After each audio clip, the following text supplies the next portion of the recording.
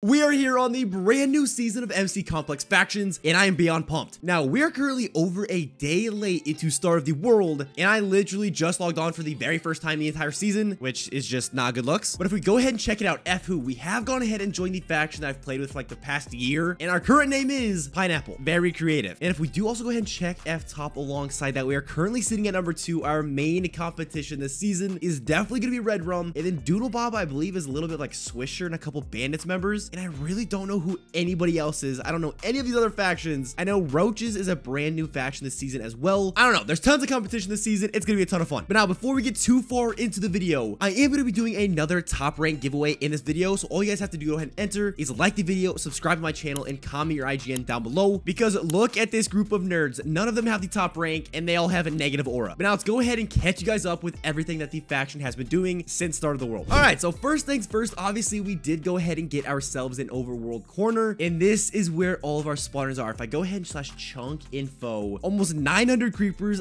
500 IGs, and 310 evokers as well, and we got just like a bunch of random storage. And if we actually go ahead and hop into Rome, I believe directly above us we have actually started on base work as well, or I guess we haven't actually started on base work, but we've gone ahead and set up like our base and boxes and stuff like that. So let's go ahead and check it out. Obviously we're doing cactus, which I don't even know how many cactus boxes are we doing. Let's see, 1 2 3, so we're doing 9 cactus boxes. How big are they? Okay, that looks like a little bit bigger than a 3x2, and we're doing 9 of them. That is actually an insane amount of cactus. Then directly above that we do have our XP spawners as well, which I'm assuming someone's currently grinding. Of course they are. What is going on over here, bro? Nah, you're actually caught lacking. But here later on into the video, I'm definitely gonna go ahead and start grinding out a set, see if we can get some PvP, and that is literally it. Okay, wow. But now to go ahead and kickstart our season, what do you guys expect? We have got 10 of these sacred crate keys to open, which obviously it's gonna give us a bunch of really good seasonals for Start of the World, because Reset Vault is not unlocked yet. If we check out /Grace, Reset Vault is still basically another 3 days. So if you get like Sharpness 6, I know the sword is really good, the Sacred Sword, and then some seasonal gear as well to PvP with. And also, the faction can't complain because I'm gonna get a spawners as well, so I'm not freeloading. Let's go ahead and see right off the bat, we're getting a backpack. Dude, that's actually so good for Light Zone. I was actually gonna grind a little bit of Light Zone, and this is perfect. Hopefully it's a decent tier, and we got tier 3. Okay, that's fine. But as you guys can see, for every nearby mob, you take 3% less damage. So essentially, like, I'm invincible in Light Zone. And then we also did go ahead and get some evoker spawners. Okay, nice. The second one, we're getting a crossbow that'll actually probably be pretty good for grinding Light Zone as well. And we also did go ahead and get some money pouches. Oh, I forgot. So I have Ascendant Plus, which means I can go ahead and turn on auto pouches so they automatically redeem. That's actually so nice. But I just went ahead and literally dropped like a new rank. Wait, that tag actually looks really good. But I'll go ahead and pop it up on the screen of what everything you get from Ascendant Plus. It's super overpowered, and of course I do have it, which, speaking of, that means I get all my dailies. Oh, and I can automatically redeem them. Dude, that's so nice. So we just made a ton of money and experience, and I also do get free runes as well. Okay, perfect. That'll help with making our god set. Now back to the keys. I really want the sword or the axe for PvP. Please, sword.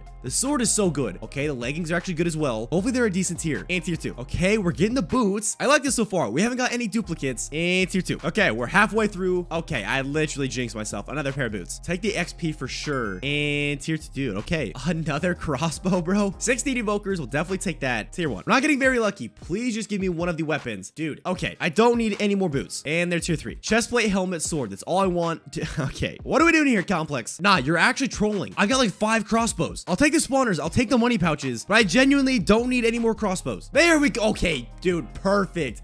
36 iron golems and the sacred sword. Please be a good tier. Please be a good tier. Tier 3, I'll take it. I can't complain. That's better than the tier 2 I have sitting in my reset vault. You know what? Matter of fact, there you go, buddy. You got a crossbow. You get one too. Okay, but now let's actually go ahead and grab our tier 4 kits and head on over to F-Warp XP and see if we can steal the grinder for just a little bit. And then we also do need to get like Unbreaking 3 and stuff like that on our set. Sharpness 5. So I will go ahead and do all of that off camera, get to work in a little bit, and bring you guys back in a second. It's actually like 20 minutes later, and I'm pretty sure I have nearly everything that I need for my set. Like, obviously, I don't have extra padding 5 and like refurbished 10 and everything maxed out on the set. I don't have actually any refurbished at the moment. I think I do have a couple of my PvE, refurbished 1, refurbished 2. So I'll probably go ahead and try to get a couple of those off camera. But other than that, I think we are essentially ready for PvP. We don't need anything for the leggings. We got extra padding 4. The helmet is looking good. The boots are looking good as well. Now, I am a little bit tempted to go to Dark Zone because I don't really feel like going to Light Zone. I don't really want to grind all the way to tier 3 because that is when it's it starts to get good, but Dark Zone is good the entire time. And they also made it so in the Dark Zone, you can go ahead and grind out switcher balls, candy corn, and stuff like that as well, which would definitely be beneficial. And of course, Prot 6. So I don't know. I'll see. I think right now the faction is primarily grinding Light Zone and Cactus as well. So if we do make like an outpost run or something, I'll go ahead and do that. So I'll bring you guys back then. Alrighty, boys, we're skipping a couple of days into the future. And as you can see, the base has gone under some changes. And now we have not actually done like the regions themselves. We went ahead and set up the trays. We've actually done our pillars, and it looks like a small ocean. And I'm assuming we're going to do another ocean here as well. But we have actually gone ahead and done the filters behind our base up alongside the border, so we don't get left or right shot. And then this is our roof art. Okay, but now before we actually go ahead and gen in all of our filters, if I hop out of Rome, I've got a schematic loaded up, and that's actually because we're currently doing like slabs all the way down at the bottom, because as you guys could expect, if we went ahead and just started genning them in like normal, it'll go ahead and make massive cobble monsters all the way down at bedrock. And that is like the last thing that we want, because as you guys know, if you've been playing the last couple of seasons, a lot of people have been doing like reverse raids, worm raids, and stuff like that. So to kind of go ahead and prevent that, we are adding obsidian all the way down at the bottom, just so it does not cobble monster. Now this is pretty tedious, I'm not gonna lie, but Downey is currently helping as well. I believe Laud is somewhere too. Yeah, maybe somewhere over there. Yeah, there he is. So we'll go ahead and do this now for a little bit. But if I check outposts, we have outposts in 23 minutes, and apparently all day I've been in class and getting pings on my phone that the enemies have been fighting. I look at our faction call, we like 40 people deep, so I kind of want in on the action. So hopefully that's the very next clip. Okay, we're like 2 minutes away from a massive drop. Okay, we're like 2 minutes away from a massive drop in Warzone, and now the reset vault is opening like at the exact same time as this outpost. So hopefully they're busy doing that, but I know we've got a lot of people in call. We've got like 24 in call right now. We're trying to log more people online, but apparently just Red Roam alone has like 17 they can log on. They have a Red Roam 2 as well, and I'm pretty sure they have an ally, maybe roaches, and it's just Pineapple, Doodle Bob, and dogs for our side. And I'm still rocking my tier 4 kit that I literally just made this episode, so hopefully I don't get taxed, because then we're back to square one. But we're starting to log the carries on like Peter, Hayes. Speaking of which, this is literally a trap. I should probably go ahead and set a waypoint here, and good looks, boys. Okay, we are ready for some outpost PvP. Stop going for seasonals. Everyone drop. That is crazy.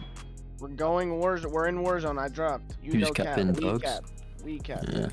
Low-key, I was told this was supposed to be a competitive team fight. Are they just not showing up? We're actually so deep right now, though. Where are they, bro? Okay, well, the outpost is literally over. We just freely capped it. I'm not exactly sure, because we check out PvP top. They are comping it, because they're second with 1,000 points. Our allies, dogs, like our PvP faction, 1.1k. And then we're in third. Our allies are fifth as well. But what I've been hearing is kind of like back and forth. They're winning team fights. We're winning team fights. They're winning the Dark Zone primarily. But now that seasonals are open, man, anything can change. Matter of fact, while this is open, I might as well go ahead and grab out the items that I'm going to be using this season as well. Now, this is the full god set right here. As you guys know, I like never drop in this set, maybe once or twice, and I really can't play this season a whole lot. So I kind of want to go ahead and do my support set strategy again. We got our Cupid boots, and now I'm thinking voltage leggings, even though they did go ahead and get nerfed. Our spooky shovel, of course. You know what? Let's actually go ahead and do bunny chest plate as well. And then I need to go ahead and get myself a P6 helmet. I don't think I have anything that's really too good that'll help me in my support set. Yeah, let's go ahead and ruin all this stuff out, because now, oh god, 3 hours. That's gonna be the next Warzone outpost, so that'll be when everybody drops. And then Dark Zone in 45 minutes. Hopefully we get that as well. All right, well, I'm gonna go ahead and attempt to ruin out these 3 pieces while I can. It's literally impossible to grind XP because everybody's trying to ruin out their seasonals right now. But in my PV3 from yesterday's grinding session, or the day before, I've got a ton of leftover enchants. So like rocket boots I've already got, dashers, spring shoes, snowshoes. And then obviously I've got a couple refurbs as well to throw on there. And then I think what I want to go ahead and actually do is buy a P6 helmet. Nobody's actually currently selling them right now, but I'll probably go ahead and buy it with GC just because it'll be like $3 or something. And that'll go ahead and finish off the set, the support set for the season. So let me go ahead and do this, see if I can get some deals off camera, and I'll bring you guys back when the set is finished. Oh, nah, bruh. I just logged back online because I was pinged that there was a massive outpost. Apparently, my faction has to cap this Pineapple because we need these cell boost buffs. And look at the scoreboard. Almost 80 people in Warzone.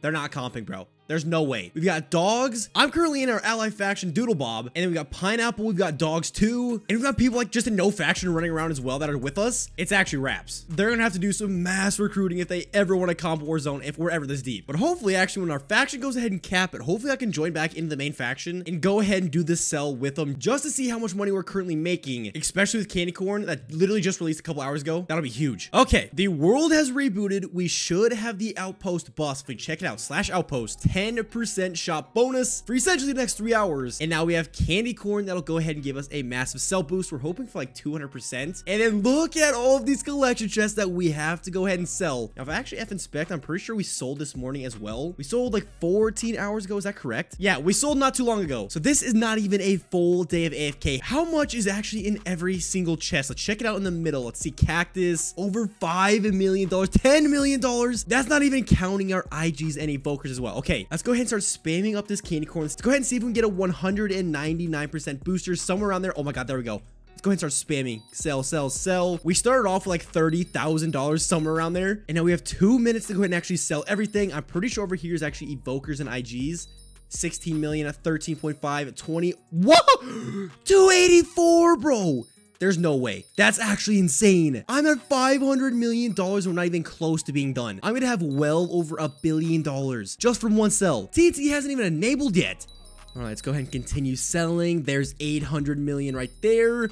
And plus, I still have 3 more boxes outside of this to go ahead and sell. We still have our money booster. I'm probably going to have to redo the candy corn here in a second because I don't want to lose a boost. That would be bad if I sold without a boost. But F Warp Grace 1, we're up over the 1 billion mark already. Oh my God, and the collection chest is full. Okay, sell. No, but bro, oh, $263 million.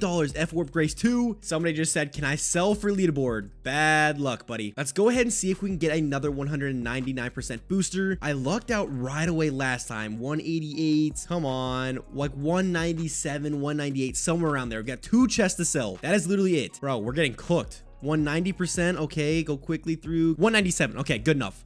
Sell there. F Warp Grace 3. This should be the last box. We just made another 180 million. We're up to 1.5 billion.